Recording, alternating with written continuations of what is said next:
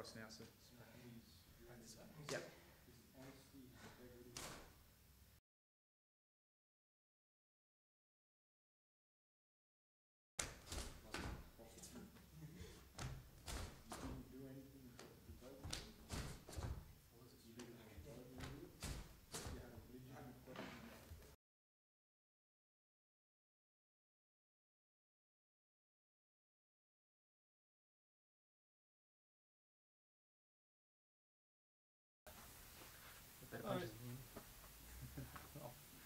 Maybe underestimate yourself.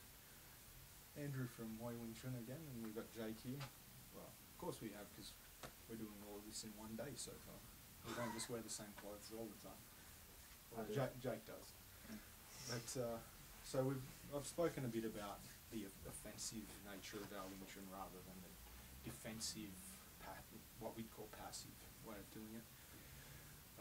As well as that, we made another video a bit about the structure of our Yiji Kim Yang Ma. Actually, I'll go into more about that, because Yiji Kim Yang Ma is only just the very beginning of it, so we might do another one after this. But anyway, then we talked about the Jun Ma, the turns, which is for us the heart of our Wing Chun, the power. The ability not only to hit with more power through your arms, but put you in a good, what would you call it, a good position in terms of an oncoming attack, but also powers our footwork. We don't sort of push with the feet and step. It's all driven by the Jun Ma. And the other thing, I guess, which is foundational to this, I've mentioned in it before that Yiji Kim Yang Ma is the number one. The Jun Ma is actually the third one that we eat.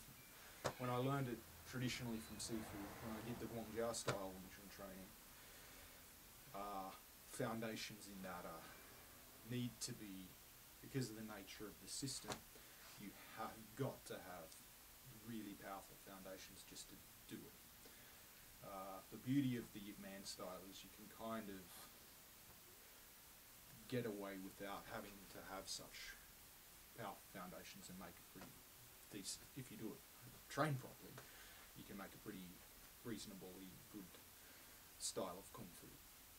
The other one, because of the nature of the system and the efficiencies that are in it, you must have the foundations to really make it work. So when I learned that one, the first maybe 4 to 5 months was nothing but that for hours every day.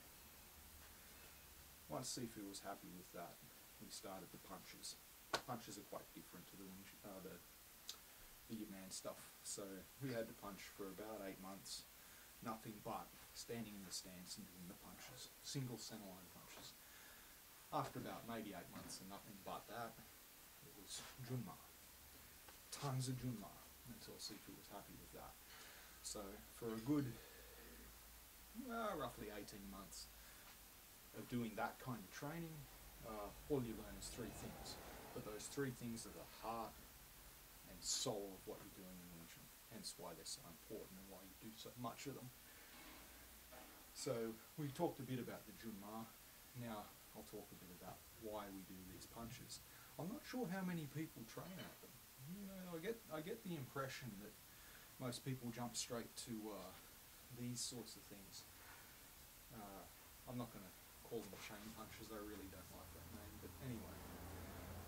What we train at a lot is Qi Gun Ku. I don't speak Cantonese, but my Sifu's from Hong Kong, so I heard it all from him. My pronunciation's probably way off, so I apologise for that. But we just call them single centerline punches.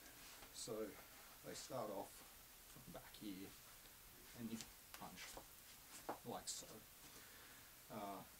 They are absolutely crucial and foundational to everything we're going to do in our Wing Chun, why we spend so much time doing them.